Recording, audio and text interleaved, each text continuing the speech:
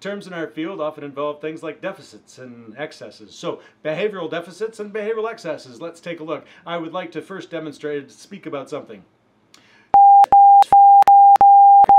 And Behavioral excess. thank you. So we would engage in a response to reduce that. Either Brad would engage in that response, or I might engage in self-management to reduce that response. So we would want to reduce a behavioral excess. However, if I wasn't speaking enough on a...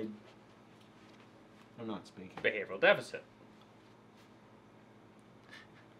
You pull his string, he's supposed to talk. Oh, I will. Now I'm going to talk really fast because he pulled the string and I have to slow down as the string winds back in. So a behavioral deficit would be not engaging in enough of a particular response. Whatever that response may be, it needs to be increased in order to meet whatever criteria in your environment or the criteria you've set for yourself if you're doing this thing into self-management. And if you ever see me in the wild, go ahead and pull my strings and see what happens because you haven't seen me talk quick yet.